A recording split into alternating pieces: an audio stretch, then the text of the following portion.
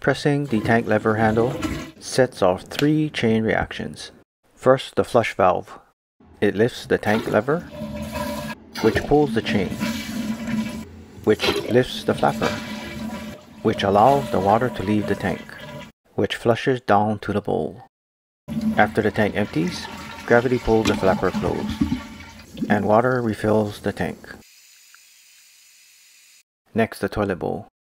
Water from the tank flows into the bowl's rim, which exits through the rim jets, which washes the bowl.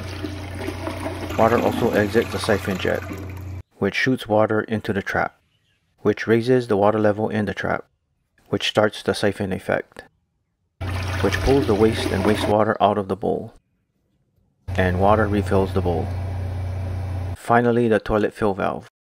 As the tank water level lowers, it lowers the fill valve float, which lowers the fill valve arm, which opens the fill valve, and after the flapper closes, water refills the tank. Water also flows through the refill tube, which flows into the overflow tube, which refills the toilet bowl.